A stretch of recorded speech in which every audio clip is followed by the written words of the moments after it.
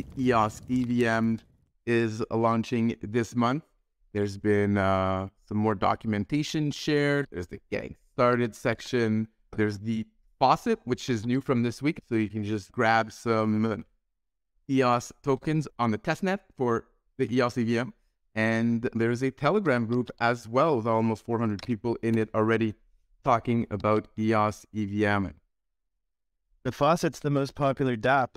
Denny added a little analytic piece of text that shows how many transactions per hour are being pushed through the Faucet to showcase the speed. So there's different parameters of the Faucet. There's things like a cooldown. You could have a CAPTCHA to stop bots. You could give a bunch of EOS at a time, or you can give one EOS at a time. And the strategy behind this particular Faucet was to showcase the speed and performance of the EVM. So rather than giving like 100 EOS of resources, you get one at a time. So if you need 100 EOS, you got to click that button 100 times. And what's cool about that is you're able to actually see how fast the EVM actually is. You could look on the block explorer and see it, or you could just trust the front end interface that says success. So either way you want to look at it, you could look at the block explorer if you want to trust the chain, or you could just trust the front end, but it's super performant, super smooth, super fast. There's great feedback over the weekend. Nobody involved with this project stops over the weekend. And then he was just firing out all these great ideas. That's just the one off the top of my head I remember. But I think every change to the Faucet that happened since it launched on Friday was all pretty much Denny. Very cool. So do I just need to put any Ethereum address into this Faucet? Any public key. It could be the same public key that you use for Ethereum. You just need to change the RPC endpoints in your MetaMask settings, just like you would jumping between like Polygon and Ethereum. It's no different. You just set the endpoint to EOS EVM. That's in the docs. It's in the most recent blog. And then it just works.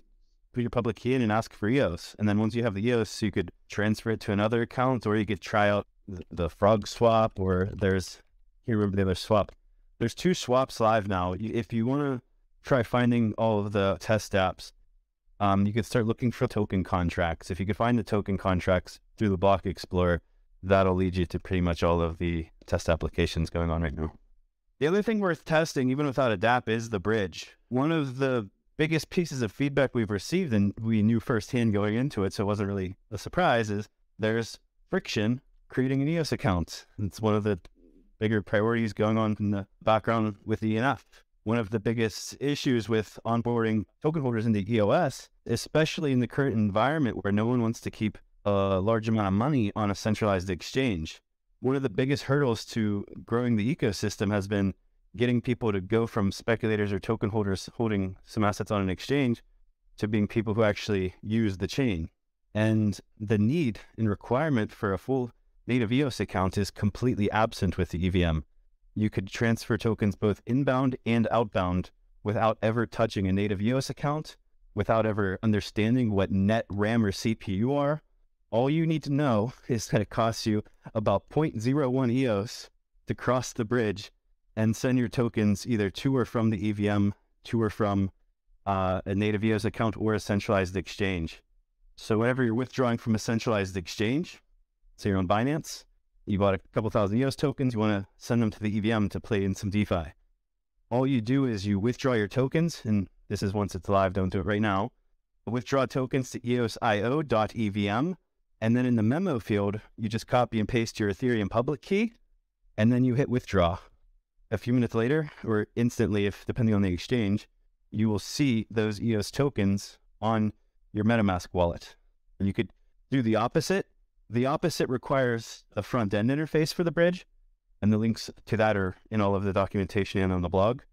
If you want to send tokens from the EOS EVM to Binance, then you simply use the front end for the bridge, and you sign in with your MetaMask wallet, and then you put in the EOS account name, so Binance Cleos, and then in the memo field, you put your memo, whatever your typical ID is for Binance, and you hit send. The tokens go from the EOS EVM to native EOS to Binance. You never need to touch a native EOS account. Pretty simple, just going to the bridge front end, you should be able to figure it out. But one of the things that'll be published before the EVM launch will actually be just a guide that just shows how easy it is. And then that would be a reference that if someone's new to EOS, it'll be basically the document that myself or anyone in the community will share with that person in the public chats, or if they just find in our documentation. It's super easy.